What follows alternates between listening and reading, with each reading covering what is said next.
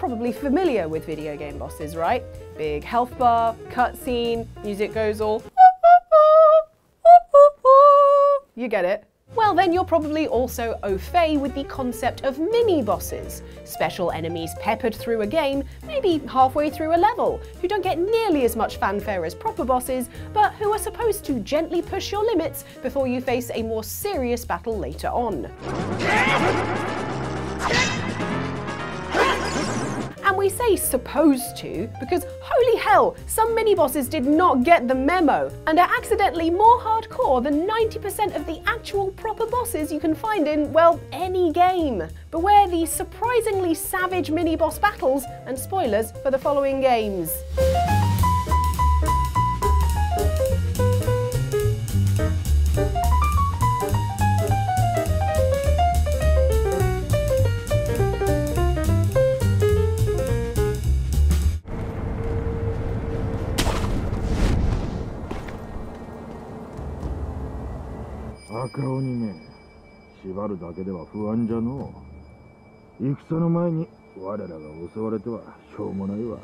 In a game full of middle fingers to the player, there is perhaps no middle finger larger or more in your face than the fact that the Chained Ogre in Sekiro Shadows Die Twice is not even a proper actual boss fight.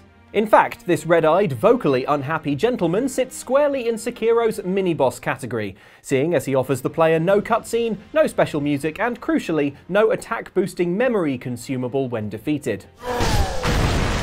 That's not to say he won't live on in your memory though for being an absolute cast-iron bastard, or that he has nothing to offer. For instance, do you like the sight of you being picked up and hurled bodily off a cliff?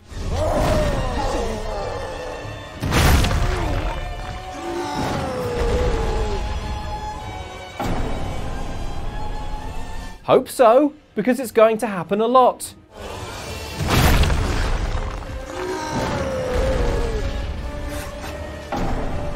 Being grappled and hurled to your death is just one of the many ways this absurdly strong, surprisingly quick ogre can thrash you, having broken free of the fencing holding him when you approach. Because this mini-boss is encountered very early in the game, the ogre's attacks are likely to polish off your health bar in just one move, and speaking of health bars, he has two.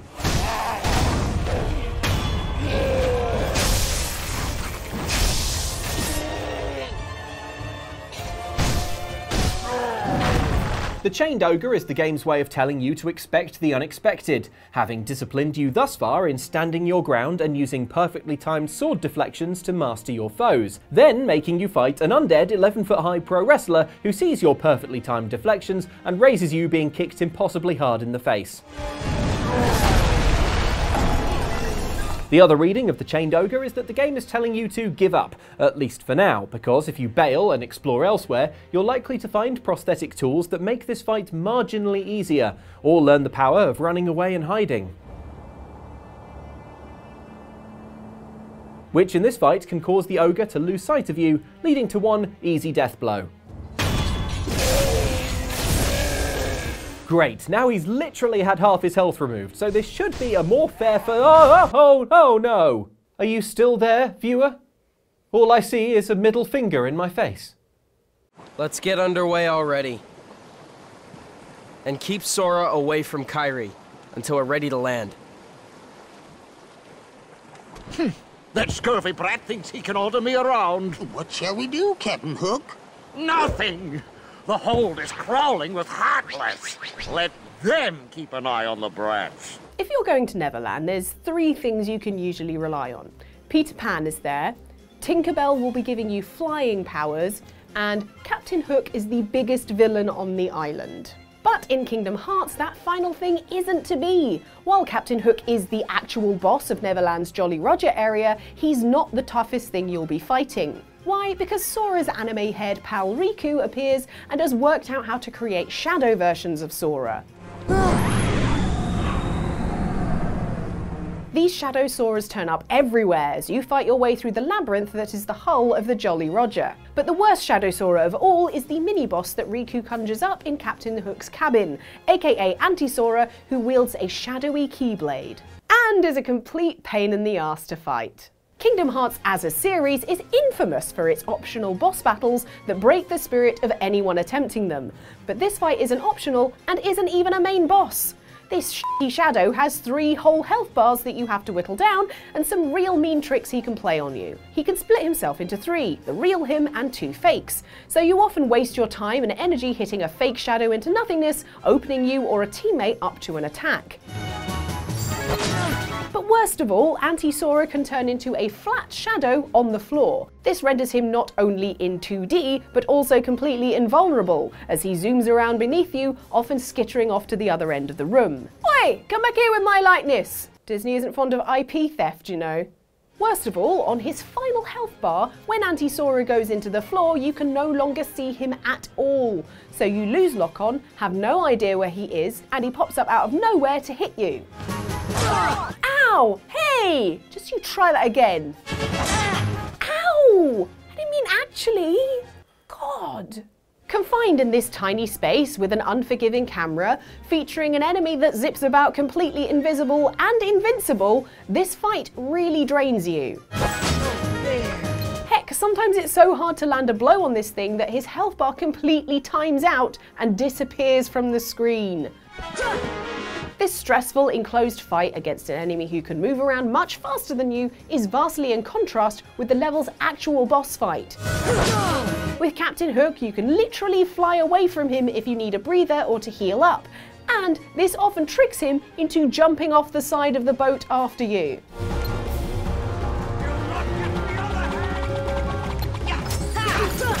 Come on! Don't see anti-Sora doing that, because he's invisible half the time. Demonic presence, threat level 5, entering main laboratory.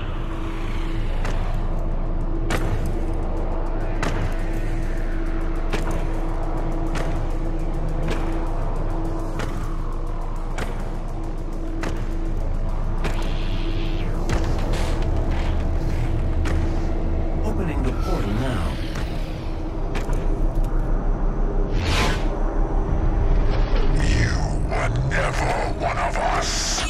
We've spoken about the Marauder from Doom Eternal before on Outside Xtra, specifically on a list about boss fights we hated. But guess what? Turns out if we're going strictly by the letter of the law, that video was a terrible lie, because incredibly and outrageously, the Marauder from Doom Eternal isn't even technically one of the game's bosses. The truth is out. God, it feels good to stop living a lie. The Marauder is a horned, armoured, axe-wielding nightmare you first encounter in Doom Eternal's Ark Complex stage, and behaves for all the world like a boss.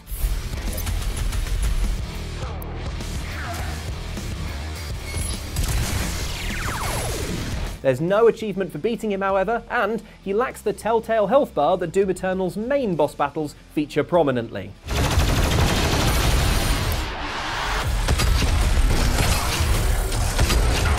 That leaves the Marauder as one of the most diamond-hard mini-bosses ever committed to digital entertainment. The Marauder looks like he weighs as much as a freight train and hits roughly as hard. If you get too close, he'll pummel you with his axe, and at range he's equipped with a shotgun. He also has a shield, and if you make the mistake of shooting that shield, he'll summon a ghost dog to chew your face off. What makes the Marauder such a difficult, infamous and divisive part of Doom's stable of Hellions is the fact that unlike almost all his cohorts, you need precise timing to beat him. Only when his eyes flash green is he vulnerable, which means fighting him requires waiting for the right moment to blast him in the face. This throws many players for a loop, as up to this point the already difficult Doom Eternal has punished you for ever relenting, waiting or pausing in your demon slaughter rampage. After all, the best time to shoot a demon was the second you saw it, and the second best time is now, right? The fact that a ghost dog is eating me suggests no.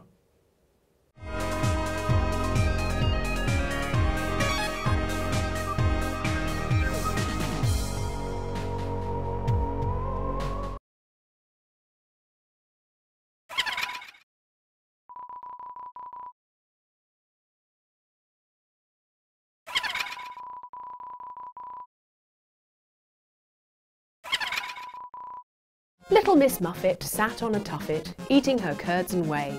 Whatever the hell a tuffet is, and whatever the hell curds and whey are. But Muffet from Undertale prefers to web you in place and send her big, horrible, muffin-shaped pet after you.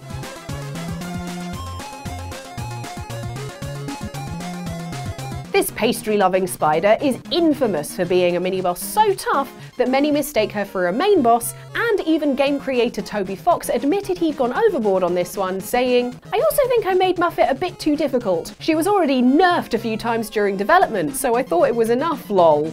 Reader, it was not enough. What makes the Muffet fight so hard? Well, the aforementioned webbing in place means that you can't make a single attack. So if you've been used to beating 7 bells out of every monster you meet, you suddenly have to play the game very differently. And even those on a no-attack pacifist playthrough have far fewer options than usual. The only action you can take is to struggle, or bribe Muffet with some of your valuable coins, so she'll send fewer things your way in her next attack. Those things being spiders, croissants, and donuts. 2 out of 3 of those things make me hungry. I'll never tell. In order to escape the webbing, you just have to survive, specifically through 17 turns, where a single hit from any of these dozens of arachnid and pastry projectiles knocks off at least one of your measly 20 hit points.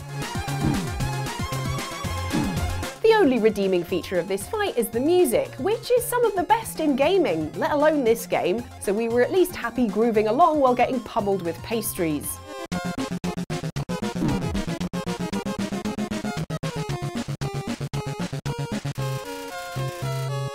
As a joke at your expense, the game actually provides 2 ways to make this mini-boss fight trivial, but neither is likely to help you. The first is to have bought a spider donut right at the start of the game and kept it in your inventory up to this point, which, if you eat in front of Muffet, will placate her. The second loophole to dodge this fight is to acquire a different fight-ending pastry at Muffet's very own bake sale a little ways before her webby parlour. These ones, however, cost, 9,999 gold? How much are you making on these, Muffet? Guess she's a money spider. Boo! I make no apologies.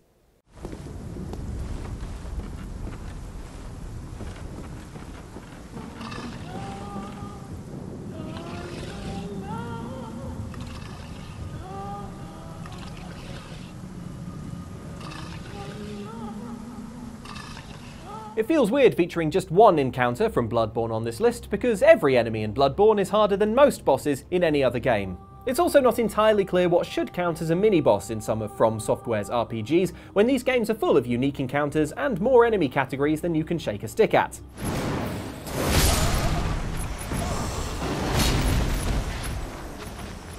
But if descending a well to fight an absurdly difficult enemy to win a special weapon doesn't at least merit mini-boss status, I don't know what does. And folks, what's lurking at the bottom of this particular well is a real doozy. And by doozy we mean enormous shark man. The shark giant is found at the bottom of the well in Bloodborne's fishing hamlet, in the rock-hard Old Hunters DLC, and must be fought if you want to acquire the extremely cool Rakuyo weapon. It's a lumbering, barnacle-encrusted foe with an uncanny ability to put its many teeth and claws right where your vital organs are with only half a second's notice. The shark giant's stopping power and unique ability to be back on you before you found a chance to heal makes it harder to fight than maybe, yeah, I'm gonna say it, most full bosses in Bloodborne. And that's before you factor in that when it gets to half health, the second one drops down from the ceiling. Wow, so cool. If you want a measure of how infamous the shark giant and his terrifying mate who's waiting on the ceiling are within the Bloodborne community, consider the fact that if you look them up on the game's wiki, the very first bullet point under the strategy section is give up. I wish I'd known about this strategy sooner. Another, less advisable strategy is to try and use a precious shaman bone blade item on one of the sharks, which, if your timing is sound, will turn it hostile against its friend, letting you sit back and watch them kaiju fight each other to death. The only drawback to this approach being that it's fairly unlikely the sharks will neatly kill each other at the exact same moment, so you will, eventually, be back fighting a bus-sized gargling sea horror.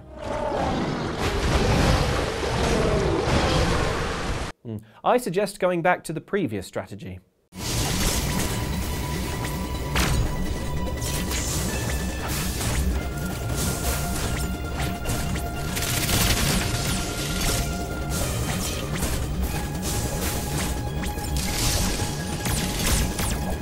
Metroid Dread is not a game that lacks challenge. Whether you're trying to survive one of its blistering boss battles, escape from the relentless Emmy robots that pursue you throughout the game, or just remember which section exactly in this huge-ass map that you were at 4 hours ago when you saw that funny coloured wall you could probably get through now. I want to say it was Blanaria? Is that one of them? It's in one of these regions that you will, progressing through the story, encounter a friendly old bird called Quiet Robe.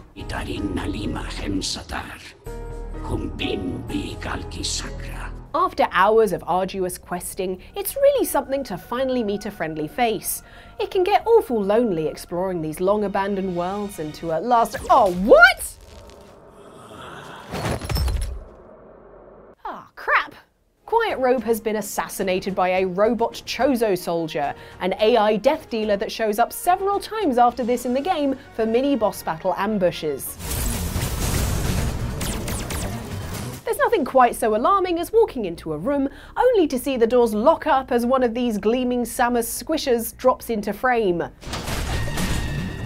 Well, except perhaps for their roster of powerful moves, including a nerve-shredding, day-ruining charge attack and lasers out the wazoo.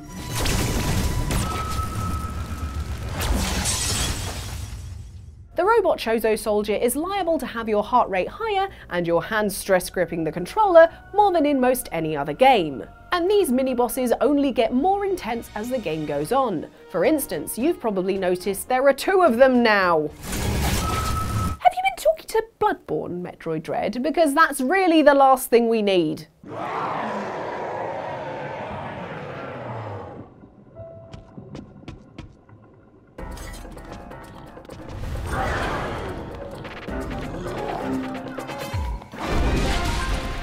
This is Calamity Ganon, the final boss of The Legend of Zelda Breath of the Wild. Described as a pure, enraged embodiment of ancient evil, this building-sized robotic spider Hellspawn is confronted at the climax of Nintendo's sprawling open-world RPG. And if you've played the game as intended and regained control of all 4 divine beasts, when you face him he will still have an imposing 4,000 hit points.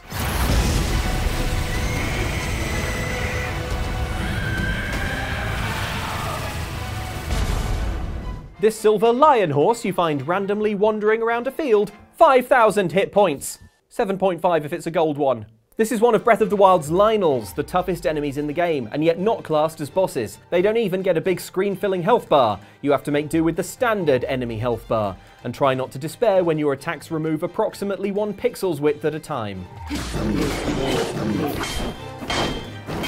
It's likely that many players' first meeting with a Lynel will come during a mission chain for the Zora, who are trying to get their divine beast Varuta back online, for which you need to retrieve shock arrows from popular Zora diving spot Shatterback Point. You wouldn't think anywhere called Shatterback Point could become a popular diving spot, but I guess the Zora are pretty hardcore. Not as hardcore, however, as the Lynel guarding those arrows, very possibly the most frightening enemy you'll have encountered in the game thus far, unless you've encountered a different Lynel somewhere else. With attacks that hit immensely hard and the ability to shoot you at range, the Lynel mini-boss is such a brutal foe, I'm sure I wasn't the only player who opted instead to hide like a coward and creep around in the mud looking for arrows whenever the Lynel's keen eyes were not upon me.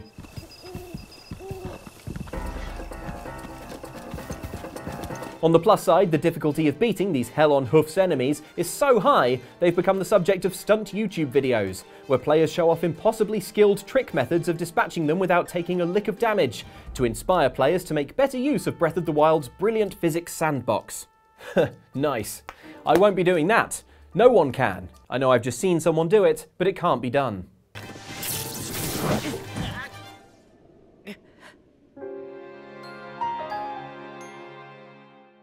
So those are some of the mini-bosses that are just way harder than they should be game. This is supposed to like build us up and train us, not tear us down and hurt us. This is not... Why are you trying to tear us down? Yeah, why are you doing that, man? It's not cool. Anyway, are there any mini-bosses that actually like ruined your day? Let us know in the comments below. It'd be very cathartic, and hey, maybe we'll make a commenter edition of this. But in the meantime, if you enjoyed this video, do always subscribe, give us a thumbs up, always appreciated. You can join our Patreon if you'd like to support us further. And for more things to go watch, have a look over here at some lovely videos that we've made. In the meantime, take care of yourselves. Bye.